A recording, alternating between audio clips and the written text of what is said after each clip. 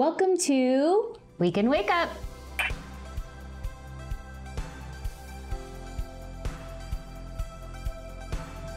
Hello, welcome to Saturday We Can Wake Up. We are so excited that you're here with us today. Are you ready for the word?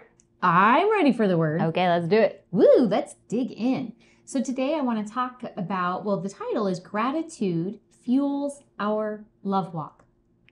I'm going to give two different, same scripture passage, but two different translations. Okay.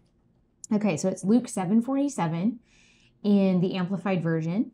It says, "Therefore I tell you, her sins, many as they are forgiven her, because she has loved much. But he who is forgiven little, loves little."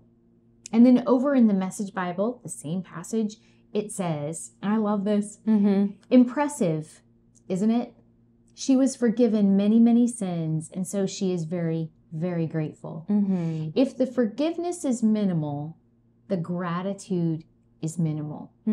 You see, these two translations are making a correlation between gratitude, a grateful heart, and the capacity for us to love big. When we walk grateful, reminding ourselves every day that we have a reason to live with gratitude, we expand our capacity to walk out our every day, our every second, our every minute and moment with a huge capacity for love. And I want to press pause really fast right there because I don't even have it in my notes. But this morning, as I was getting ready and kind of going over what we were going to talk about, I was thinking, oftentimes, and because I'm a parent, and I'll say to the kids, hey, be grateful, you have a roof over your head and you have food. And I'll tell my older ones, you have gas in your car has tires.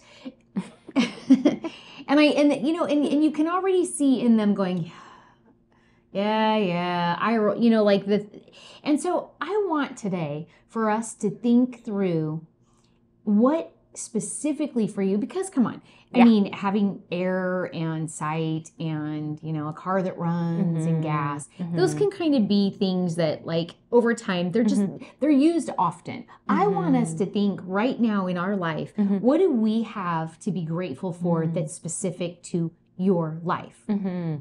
2, 1, go. Something pop up. Yep. And it's that I want us to be ready to do every single day. When we specifically can identify something in our life that we have to be grateful for and to have gratitude for, your capacity to love people, and I'm talking difficult people, easy people, annoying people, well, they would be difficult people. But God has equipped us with the ability to love. And when we attach to what the word says that we can have and what we can do, when we have a full grasp on God's word and what it brings to our lives, what he living on the inside of us adds to my life, our love for everyone around us grows. And someone can come up and be super annoying and snooty and snotty and, and don't people have just that great timing? Do you have people in your life that have that timing and you're like, really? It's right now, you had to pop up in my life right now in this irritating moment where I'm already annoyed. But you know what? When you've attached to gratitude and you are so grateful for the things that you have to be grateful for, you have this ability to love those moments and those people.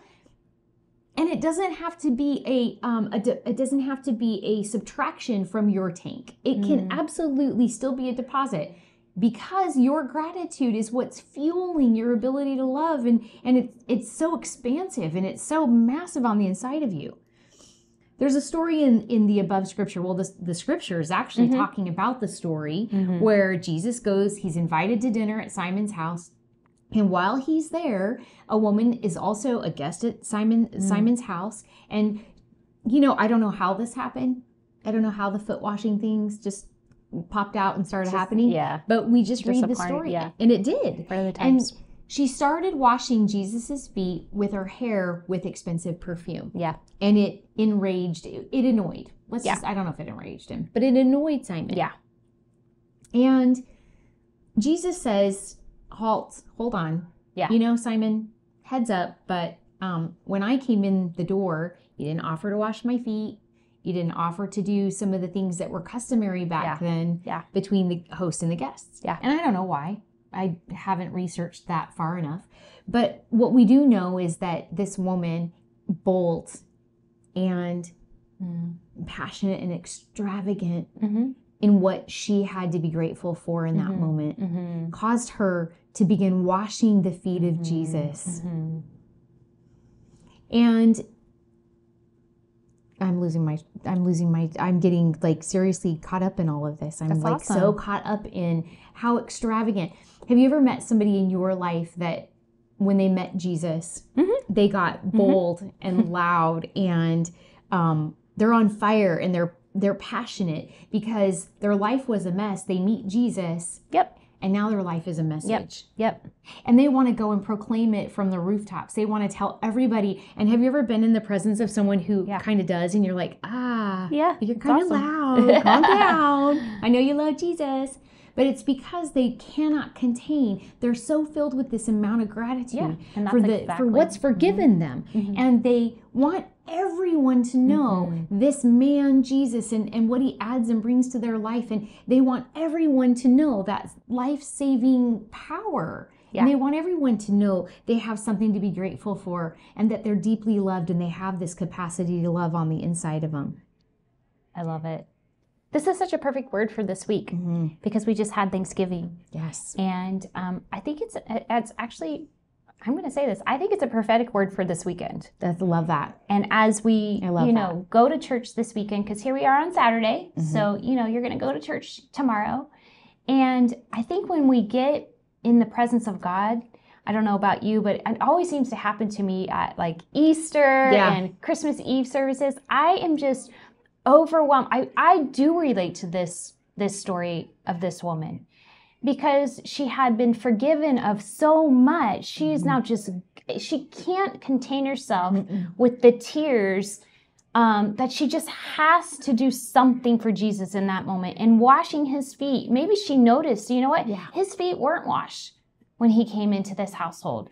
So I love, and I experienced so much forgiveness in my own life. And now she just literally just stepped right into. Well, you just said something that's really powerful because she wasn't looking at the situation.